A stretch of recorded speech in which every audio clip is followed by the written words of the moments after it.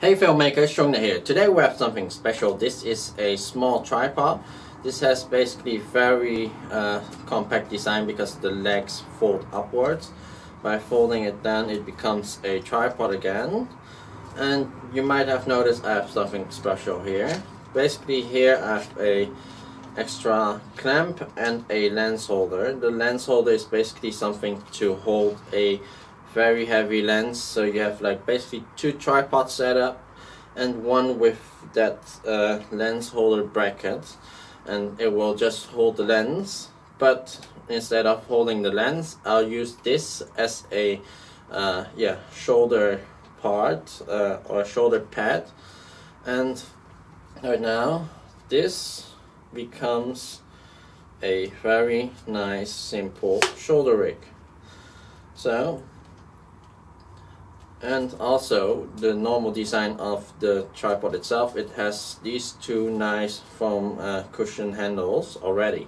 So you can see it's actually now a shoulder rig. I can hold it like this and have like extra support on my shoulder.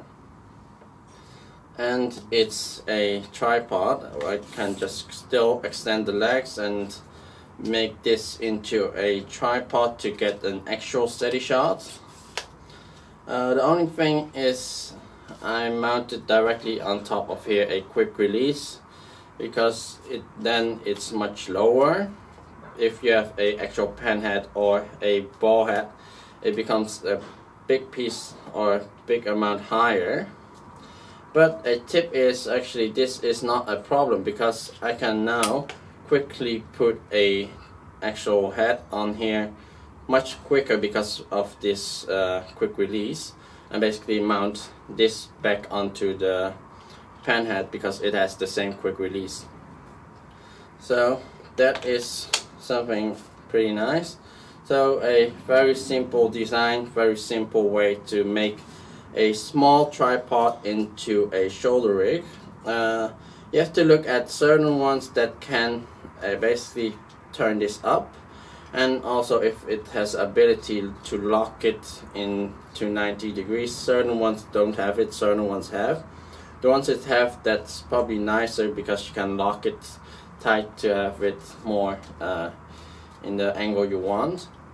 Mainly these tripods are able to get more of a lower angle, and yeah, to get a nice low angle shot.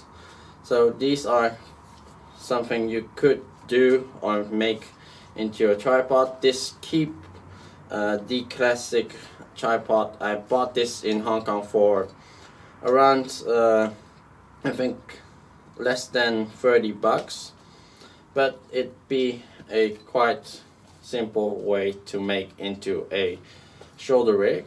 So that was mainly it. So if you have any questions about this setup or any questions about other things, please comment below or send me a personal message.